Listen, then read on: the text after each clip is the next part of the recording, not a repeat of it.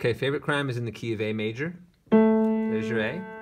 But you're gonna actually put the middle finger on A, the thumb on E, and the pinky on C sharp. So play up the keyboard.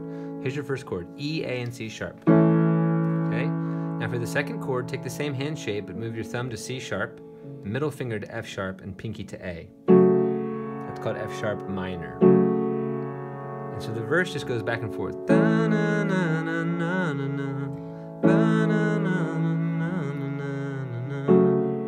Okay, you do 2 on each.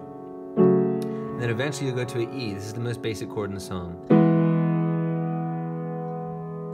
E, G sharp, and B, but then you go to this really colorful D chord, which is A, C sharp, and F sharp.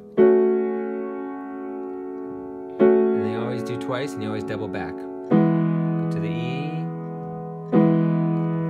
and the weird D, which is called a D major 7. Now what's important is knowing what the left hand's doing, because it gives the meaning to each chord. So A twice, F sharp twice. Okay, then back to A twice, F sharp twice. And you keep going down, you play E twice, but then you leap up for the D.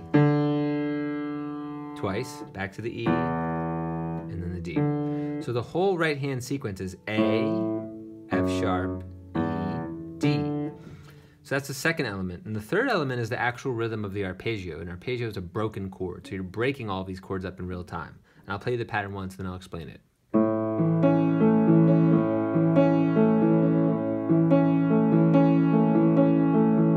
That's the chord you're going to use for every single song you use that pattern.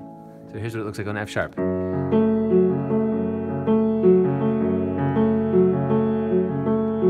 It's the only rhythm in the song.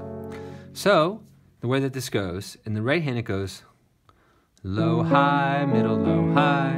So that's pattern number 1. And you play it twice. Okay, there's pattern number 1. Pattern number 2 is busier. It goes like this. Short, long, short, short, long, short, short, long, short, short. So it includes every note on the way down the chord. It starts on the low note and includes every note on the way down. Again, short, long, short, short, long, short, short, long, short, short.